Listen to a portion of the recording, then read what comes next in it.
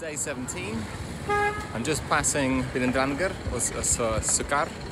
This seems to be the centre, and I have just now passed 200-mile milestone. Feeling good.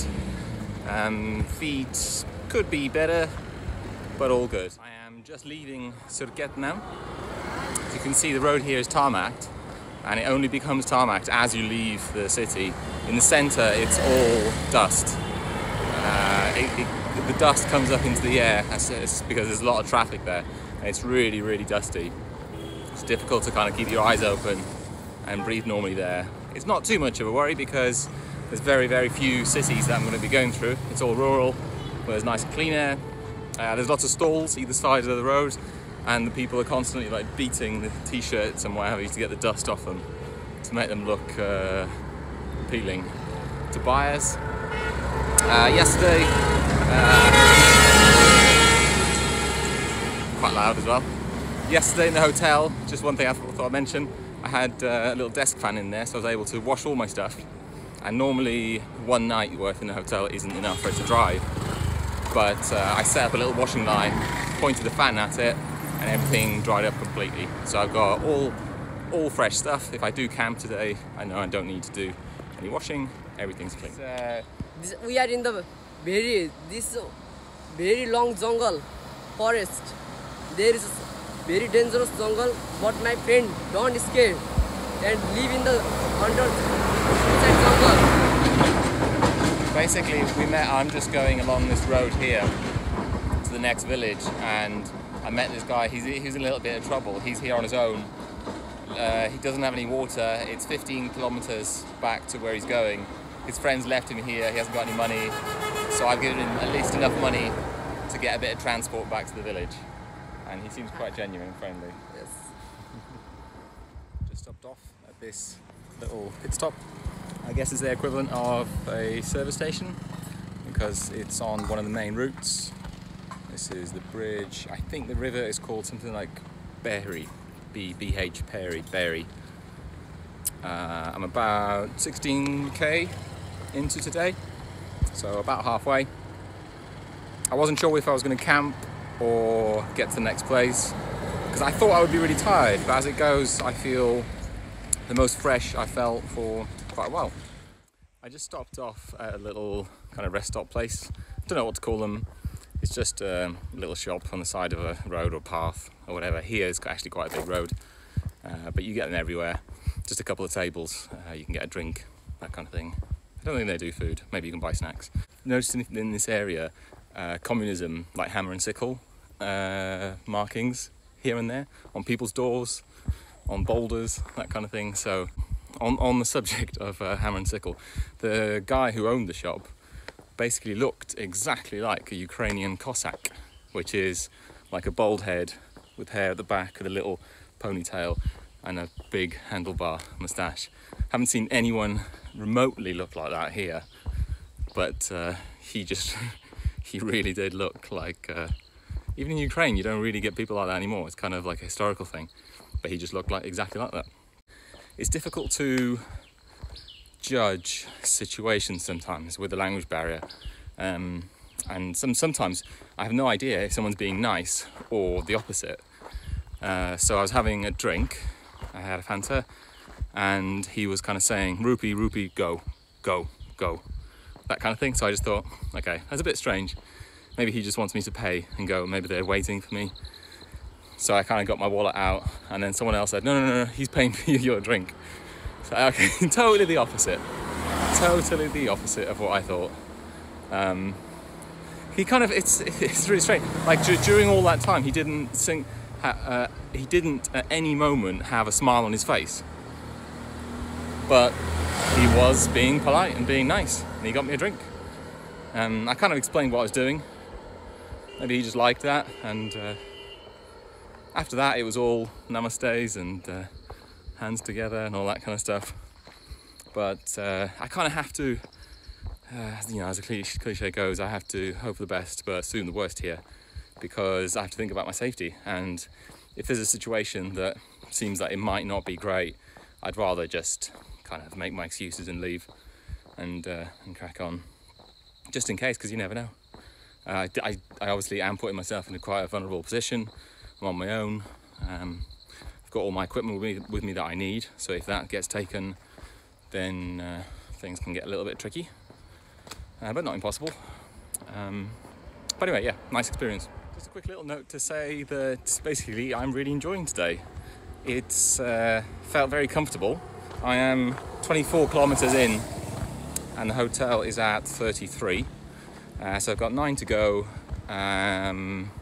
but so far at 24k, it's felt like the easiest day of the whole trip.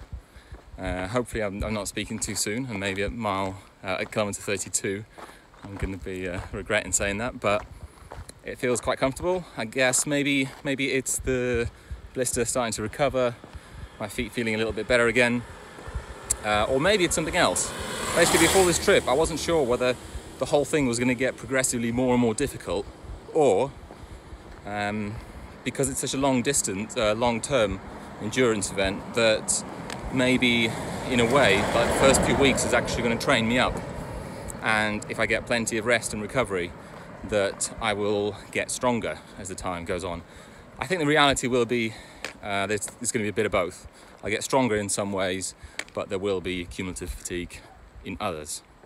Obviously, if this was going to be just more and more difficult every single day, which it kind of was until the last couple of days, a little up and down, but generally kind of a downward trajectory in terms of energy. If the trip was going to be like that for the whole thing, then, you know, I'm only 2 weeks in, so by the end, you know, towards kind of 2 months, it was going to be really difficult. But I'm really glad that these last 2 days have felt a lot easier. That kind of gives me a lot of hope for the coming weeks.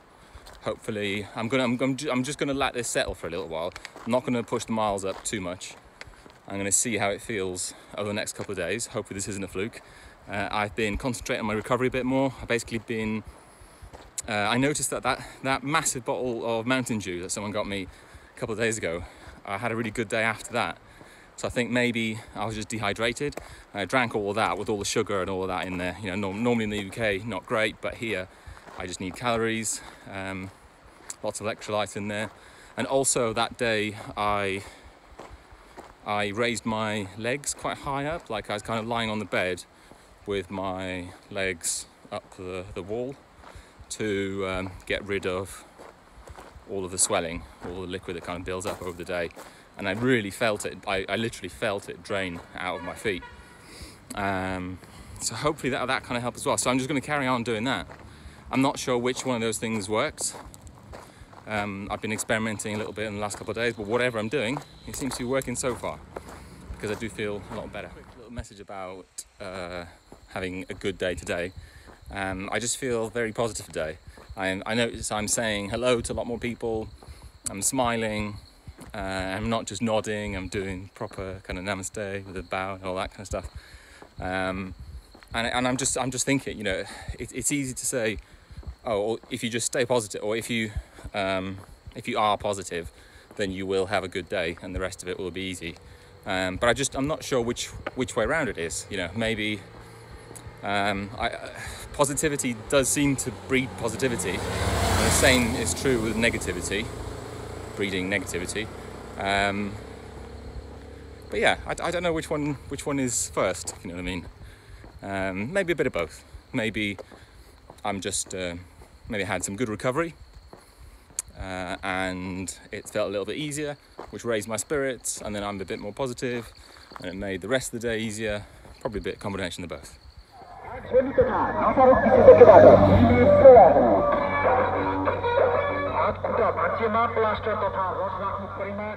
hotel. The name of this village or town is Tinchu, and I get a really good vibe. Everyone I've met kind of just heading into town, and I got myself another bottle of Mountain Dew because it really helped with recovery. So I got the bottle in a shop, and I was speaking to people. I'm getting a really friendly vibe from everyone here. The hotel is really cool, really quirky. I'll show you around quickly. So there's a kind of shower toilet, basin all together. Now the quirky thing about this is, I'll just come out of the room a second.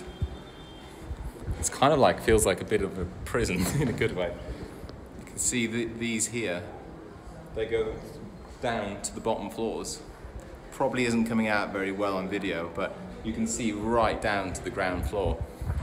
And on the outside of my room here are these kind of bars. So it's almost like the rooms were built kind of where the balconies were or something. I don't know. Maybe the building was something else before it was a hotel. I'll try to find out. But got a fan, got power, Wi-Fi, loads of 3G in this little village. I haven't had internet for a while now. But suddenly there's this little town with, when I was coming in, I noticed loads of telephone antennas. So it's got it all. Great, I'm happy.